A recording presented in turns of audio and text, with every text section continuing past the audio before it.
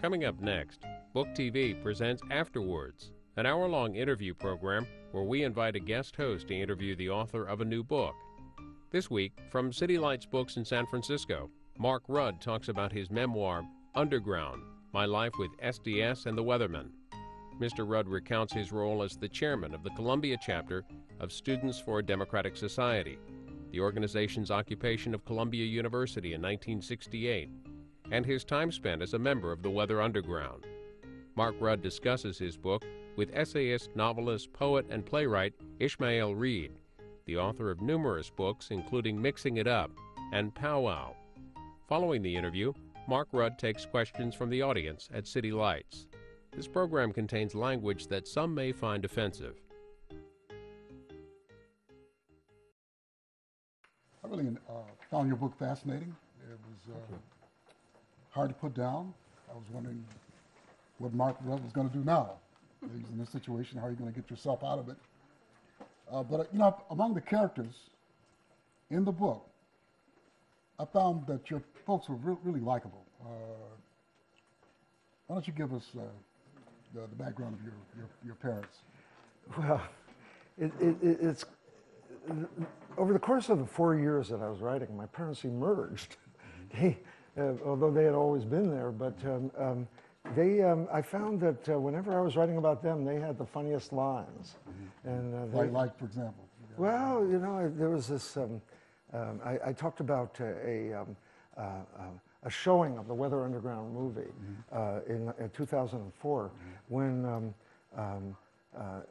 It was in a Jewish community center in... the movie's called Underground, is that excuse me, The Weather Underground, was the name of the movie, made by Sam Green and Bill Siegel, 2003.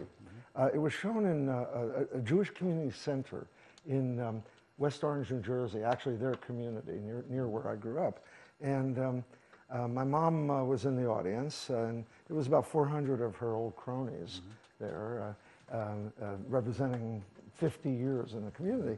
And during the question and answer period, I was answering someone's question, and my mother suddenly interrupted what I was saying and said, I got a question.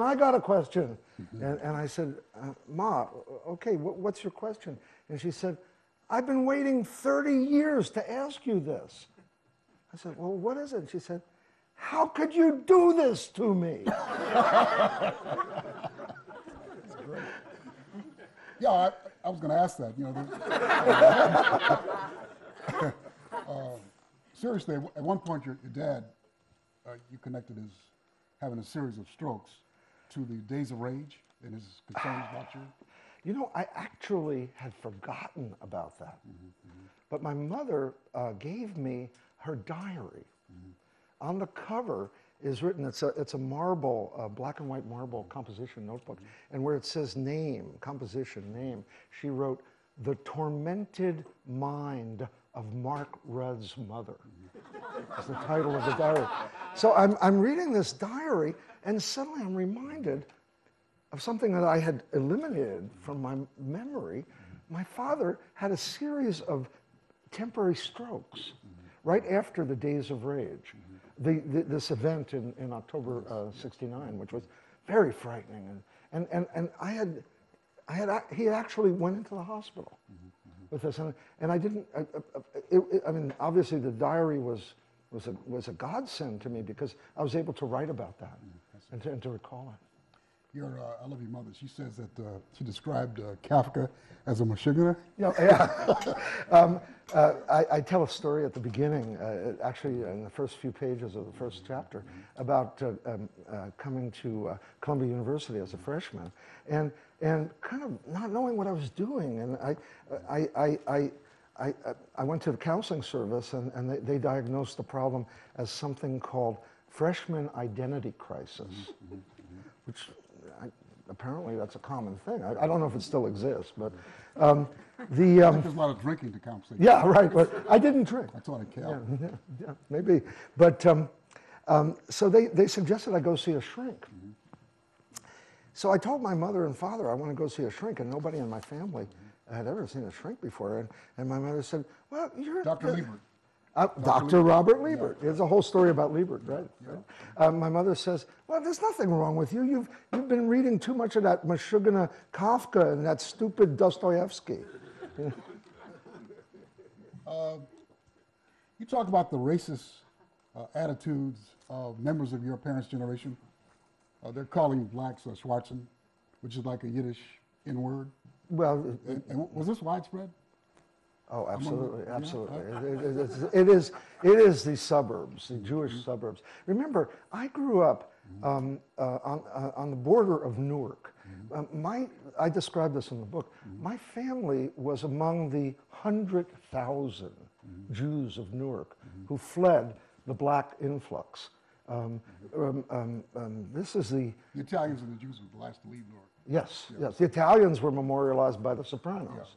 The Italians went up Bloomfield Avenue toward the northwest, and the Jews went out Springfield Avenue toward the west, Maplewood. And this is the milieu that Philip Roth writes about. The entire time was the antagonism between the blacks and the Jews. And the word Schwarze, which means black, literally, in Yiddish, was used all the time with the same connotation as nigger. Same. You know, but actually, you know, many people believe that the Jewish-Black Alliance began in the 60s. Oh, absolutely. It actually began in turn of the last century, as both were protesting police brutality, because the Irish cops were going around beating up people who looked Jewish. And out of this alliance between the Jews and blacks in around 1910 or so came the American Jewish Congress, one of those organizations, and the ACP, because they both were subjected to police brutality. So this idea that it began in the 1960s is a misconception. Anyway, your dad was a lieutenant colonel in the United States.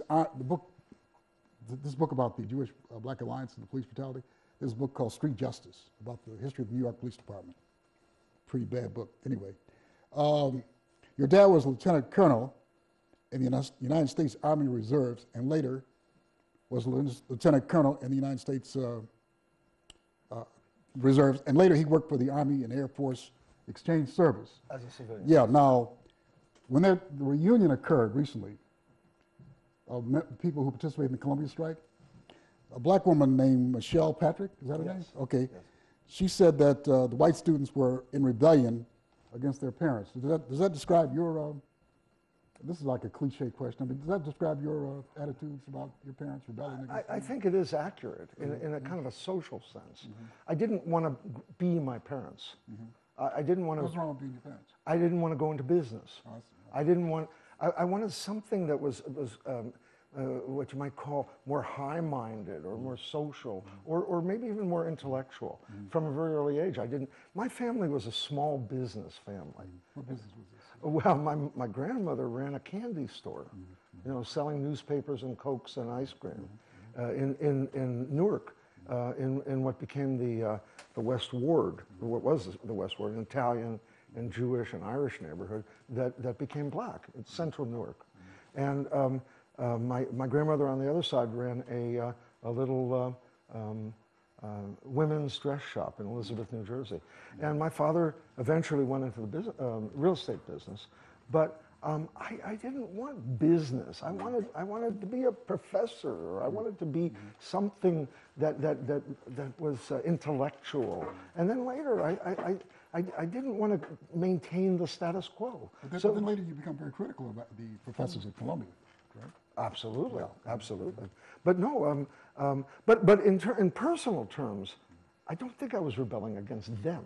It was more like a social milieu. I want to get out of the suburbs.